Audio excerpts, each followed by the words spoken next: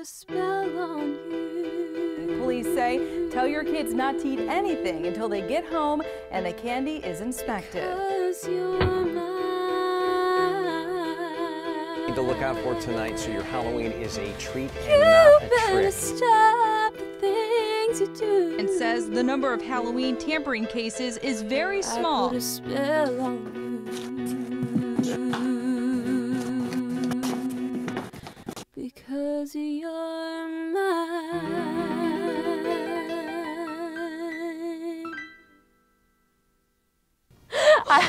Hold on. And take two. Hey guys, and welcome back to our second ever episode of our true crime podcast, Crime Yak. I'm your host, Aaron. I'm your co-host, Anna, so you can see. Woo!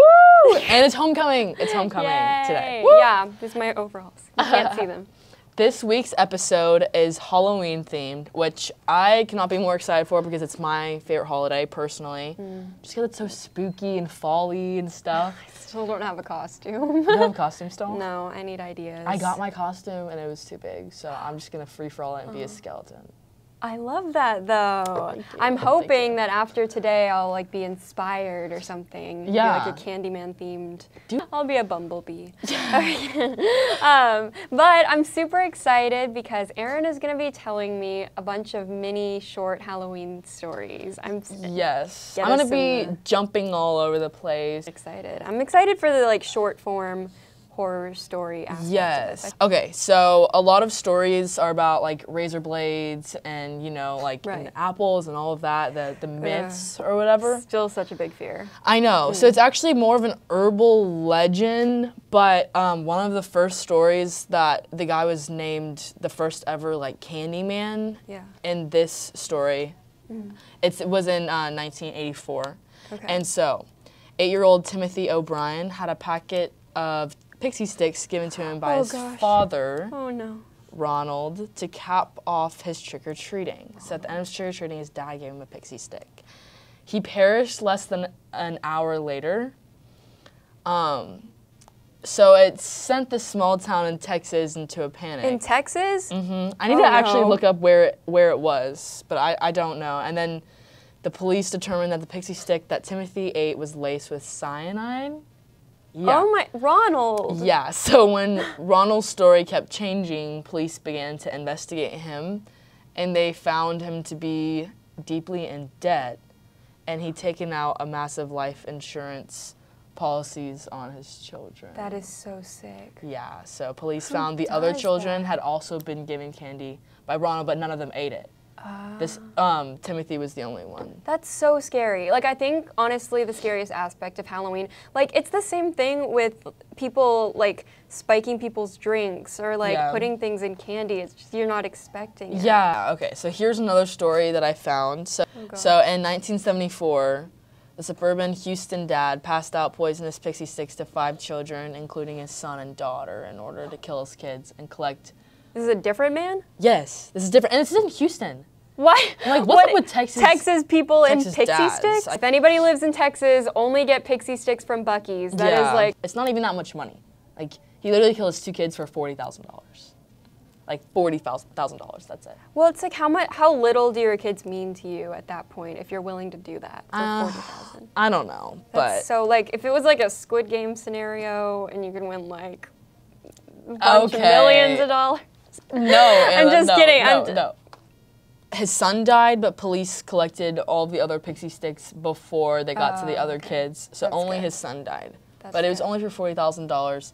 Anyways, he was dubbed another Candyman, and then he was put to death in 1984, which so you know what's like interesting is, so I told you about the movie Candyman because we just went and saw it a couple weeks ago, like the reboot.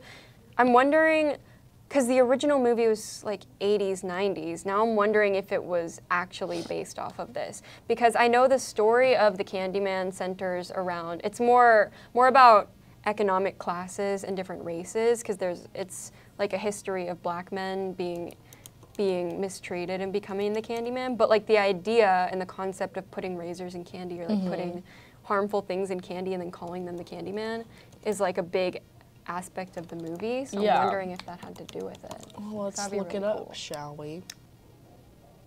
It's based on 1978, 1980s. Oh. So like 70s, 80s, which is the most time that it was happening because my dad grew up in Dallas in the 70s and 80s. He was in high school in the 80s. But anyways, his mom, like, oh, he could not eat any candy until he got home, emptied it out. But that was also because it was the time period. Right. It was Texas, or it was happening in Texas, which is just creepy. No, that's more than reasonable. But a different on to the next topic. Okay, this one makes me like shiver. It's like, it's really sad. It's like effed up that I'm excited. I don't know how to say his name. Okay. Yoshiro Hattori. Oh, is he Japanese? Mm-hmm. Oh, okay. Okay, I don't know if that's... It's good enough. Okay. Anyways, here he is. Just take a look at him, okay? Aww. Yeah, sweet, Nice innocent little Asian boy. My mom would want me to marry him. See, exactly. Very sweet, cute, 1990s, so it's fun with all the fashion. Yeah. So he was a Japanese exchange student living in Baton Rouge as a part of the American Field Service Program. Japanese exchange student living in the South doesn't sound like this is going to go well. well. On Halloween night, 1992, Hattori and the young son of his host family went to a Halloween party for AFS students, which I'm pretty sure is like for foreign exchange students, yes. Unfamiliar with the neighborhood where the party was, the boys rang the doorbell of the wrong house. When they got no answer, they started walking back to the car. The owner of the home, Ronnie Perez, then opened the door, armed with a .44 Magnum, which I'm not very good with guns, but Hattori turned around and said, "We're here for the party," claiming he feared for his life and that the exchange student was scary. He shot Hattori, ending his life,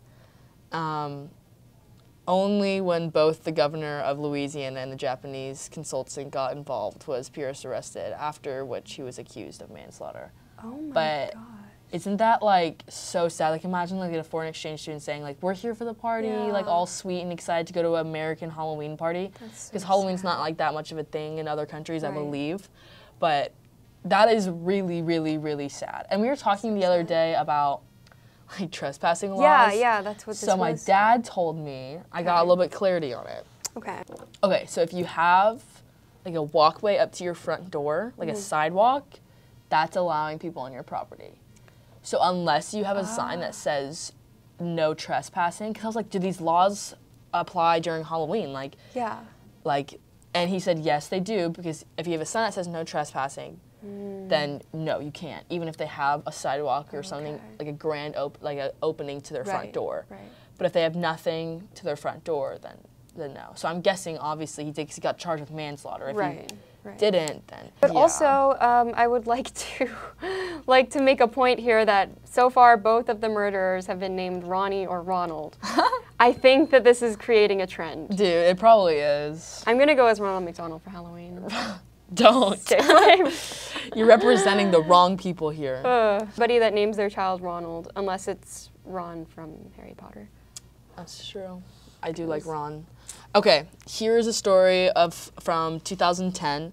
A Halloween teenager, Devon Griffin, returned from his Sunday church service to find his brother Derek, mother Susan, Susan's new husband William, murdered. Oh. Devon was so traumatized that he could only say that the scene was something, quote, something out of a haunted house. Oh my gosh. They found William's son from the previous marriage to be the one who killed all of them, because he had a history of like aggression. Anyways, he was later picked up, and then he pleaded guilty to all 3 murders. So he just showed up at their house? Yep. And then he took his own life in prison in 2015. Who was Devon was the one alive? Devon, yeah. Why was he the only one at church? I don't know. I feel like all of these true crimes are scarier than any horror movie or urban legend, because it's just knowing that people are capable of that. Oh yeah. Okay, so have you heard of the smiley face murders? I believe I have, but elaborate. Okay. Well, I did explain it in our class earlier, like a couple days ago, so I hope you didn't hear. But is that the one where you made me cover my ears and maybe sing a song? Yeah. No. That was actually the one with the $40,000 one. Oh, okay. Anyways, smiley face murders. So they were like along, I'm pretty sure, northeast section of the United States, but I'm pretty sure a couple happened like all over the place, and no one knows if they were like copycat murders or whatever. And honestly, I haven't looked it up in a while, so it could be solved, but I don't think it is. Hopefully not in Texas. No, it's not. It's finally. It's somewhere else, but nice. It would be towards college students, but male college students, and that's why it's like something that sticks out of the ordinary, because male college students, that's not an obvious target, obviously. Yeah, I think that most murderers would be going for women or younger people that's like easier to overtake. Yeah, so and then they would spray paint smiley faces next to like or near the area of the crime No, scene. I actually haven't heard of this. Yeah, so that's why it's called smiley face murders. And there's a series of different crimes that were unsolved that people thought were a part of the smiley face murders because there's smiley faces near where their body was found or something. Yes.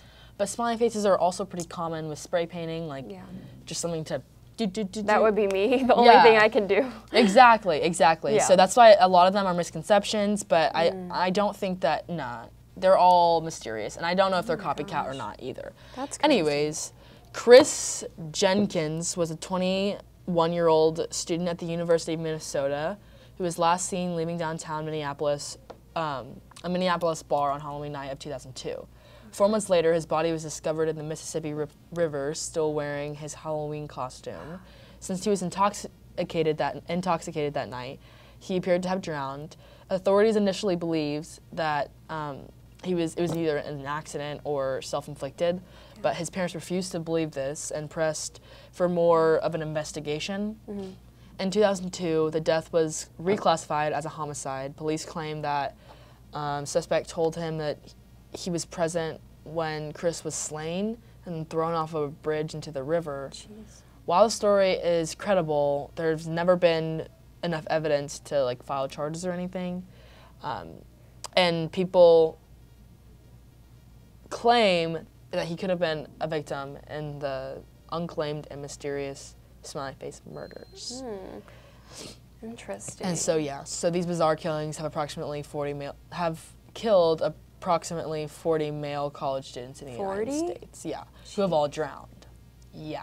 Wow. Yeah, so. Wait, but did they find any actual like bodily markings on him, or are they saying they threw him off the bridge and the impact? Yeah, and I guess he was intoxicated, so like, I mean, if you were drunk and thrown into a river that's like flushing and you're also like, it was off of a tall bridge. I mean, I don't think that you would survive. Right. Maybe that was their goal.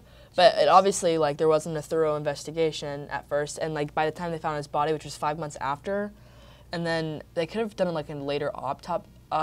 Autopsy, yeah. But they didn't, because at first they claimed it as like either self-inflicted or whatever. But why is this related to the smiley face murders? They believe that it could be because there was a smiley face found on the bridge, right? And then the other the other civilian came up and said they were present during the killing. So anyways, because smiley face murders, the victim had drowned, and they were college students. Right. And this guy was attending college, 21-year-old, and he drowned, and it was in Minnesota. So kind of near the area. Yeah, so they just believe. But I mean, obviously nothing's claimed and nothing was found out about it. That's so interesting. So this is another college kid one. Penn State grad Cindy Song disappeared after leaving a party on Halloween in 2001. She'd been dropped off at her apartment, had gone inside, but nobody saw her after that, and no trace of her was ever found. The case was taken to a number of bizarre twists, and for a while the investigation focused on a man named Hugo Marcus Selinsky had been arrested after 4 corpses were found in his backyard. Oh. Yep. So after 5 corpses were found in his backyard, police were informed that to get Cindy, there had been 2 men who kidnapped her. And then they found his body with the other bodies found in this guy's backyard. So you think it was double-crossing, double agent secret? Yeah, but that's just like sad. You really need two men to pull this little college girl. Yeah. Anyways, that's his house, which already looks super Halloween-y and creepy and gross. Ew. I'm like, ew. But that also is really sad that she got raped by 2 men. It's even worse by 1, but come on, 2? Well, you don't know if it was the second because he killed him. Oh, that is true. I guess we don't know what happened, but 2 allegedly That's still awful, yeah. took him. Helen, how do you say this? P-Phil. I don't know. Last name, it's really, we don't know. Helen. Okay. Phil? Anyways, she caused a national panic over Halloween candy in 1964. So this is another one of those early, before the 70s and 80s stories that happened in the United States that made people start fearing more. Anyways, she was a bored housewife and tired of kids.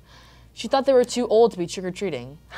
So she started handing out poisonous candy, skulls and crossbones. As you do. Because they were trick-or-treating and they were too old for it, apparently. Okay, I have a problem with this. You can't judge people for their ages for trick-or-treating. Last year, I was handing out candy to kids, and this one, I think he was at least 18. This 18-year-old man in a chicken costume came by my door 3 different times, and I gave him candy each time. 3 times? Yes, and I didn't poison his candy, Helen. So if I have to do that, then you...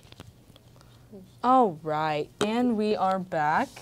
A little bit later, I'm drinking a candy apple energy drink to more fall mood. I covered up the brand name. I don't think that matters. Oh, that's okay. Oh, good. Don't want to risk anything, you know? Yeah, we had a little technical difficulty with the SD card. Ran out of space, and then we had other classes to attend to. We're back. We're good. And now we're just gonna do some quick, like, I think it's early 20th century, early 21st century, early 20th century, little quick stuff from history.org. So, why witches fly on brooms? The earliest known image of witches on brooms dates back to 1451, when 2 illustrations appeared on the French poet Martin Lee France's manuscript. The association between witches and brooms may have roots in fertility rituals in which rural farmers would leap and dance with poles, pitchforks, or brooms in the light of the new full moon to encourage the growth of their crops. Yeah, so the broomstick dance became confused with the common accounts of witches flying around through the night on their way. So it went from farmers to witches. Which is kind of interesting because I feel like farmers are the ones that like burnt down witches. Yeah. Well, how did the witches turn into having green skin? Because I feel like the Crucible kind of witches were just normal girls that they accused of worshiping Satan and being witches and that kind of stuff. But they didn't. There's not the stigma of the brooms and the green skin and all that and those types of witches. Well, I'm not a history buff. I don't know. We are gonna do a witchcraft episode, and in that case, I will research more of like the traditions and like how they escalated to like what we see as witches now. But it doesn't say anything about that in here. It just talks about the broom. That was good. Promotion. Oh yeah, promotion. Subscribe. Probably the next episode. I don't know. Why haunted houses opened during the Great Depression? That is okay.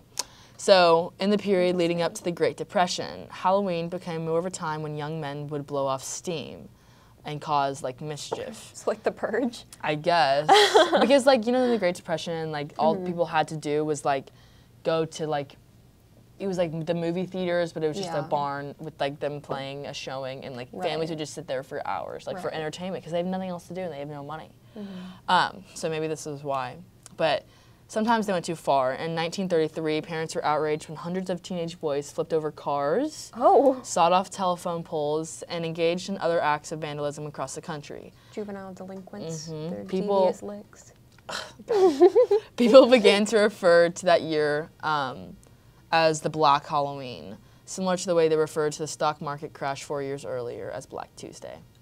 Rather than banning the holiday, as some demanded, some communities began organizing Halloween activities, the haunted houses. Because people are obnoxious. Yes, so to tame them being obnoxious and give them something to do, I guess. And then it escalated into like McCamey Manor. Yeah, and like probably. all of those ridiculous ones where you have to sign a waiver. I've worked at more haunted houses than I've been to them. I've only been to one. I've worked at like 3. I want to work at a haunted house. No, it sucks. Never mind, I want don't. to. Like, I don't know about you. I'm very skeptical when it comes to paranormal things. Really? Like, I think I sort of believe them. I allow myself to get scared by the idea of ghosts and supernatural things existing, but I don't fully believe it. Yeah, when I was little, I thought I was a ghost for like... You thought you were a ghost? Yes, for like years. Like I thought I was a ghost. Yeah, it was crazy. I actually believed I was a ghost. Like that people couldn't see you? No. All those accounts of children doing super creepy things or like recalling past lives and past people. Kids have huge imaginations. Like that's fair. Like so much creativity, which gets smashed by school, which it makes me sad. Maybe people just mistake that. I don't know. I mean, I think that spirits are like around, but I don't believe in like vampires. Oh, okay, yeah, no, I don't believe in that. I wish witchcraft was a thing. Oh my god. No, I feel like all those TikTok witches and doing okay, that those stuff is tricks. just so dumb. Like when I see them like drop the rock from their hand, I'm like, really? Really? Like, oh, paranormal. Okay, this is why Mary Shelley carried her dead husband's heart. Mary Shelley wrote Frankenstein? Right? So Frankenstein author, yes. Mary Shelley is world renowned for her terrifying fiction. But few knew that she had a dark secret of her own. Her husband, Percy, drowned at the age of 29. Oh, Percy. And his boat caught in a storm in July of 1822. His body and those of his fellow sailors were found 10 days later. Percy and the others were cremated, but Shelley's heart did not burn, perhaps due to the, whatever, okay. His heart didn't burn. Mary Shelley eventually took ownership of her late husband's heart instead of to have carried around in a silk bag. So she like carried around her dead husband's heart in a silk bag. Sorry, Mary. But that is pretty cool that his heart didn't. Yeah, that's really weird. But at the same time, I think that tuberculosis early in his life. That's what made his heart not burn. How does that work? I don't know. I don't know a lot about tuberculosis. Me either. This is why I'm not a doctor. I am going into musical theater. Yeah. Smart one here. But it seems like something that would be on an episode of My Strange Addiction. Probably. Oh, that's like true. That person that ate their mother's ashes. Oh my gosh. Thinking the same thing. Oh my gosh. Oh, that episode. Throughout this episode, I'm still, I had an idea for a costume and I forgot what it was. Oh yeah, I forgot. You don't know what you're gonna be. I don't know. I did read somewhere that there was some sort of report and it was like, a number of black cats, like people won't adopt them, people will kill black cats. That's just sad. Because of the stigma. I feel bad. Oh. Poor black cats. We're wrapping up, and I want to go eat lunch. Yes, everybody say goodbye to forever Jack. To Jack, because he's really stinky. I'm sorry, Jack. I'm sorry, buddy.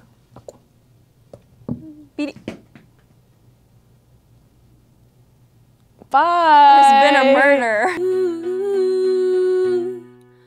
I can't stand it.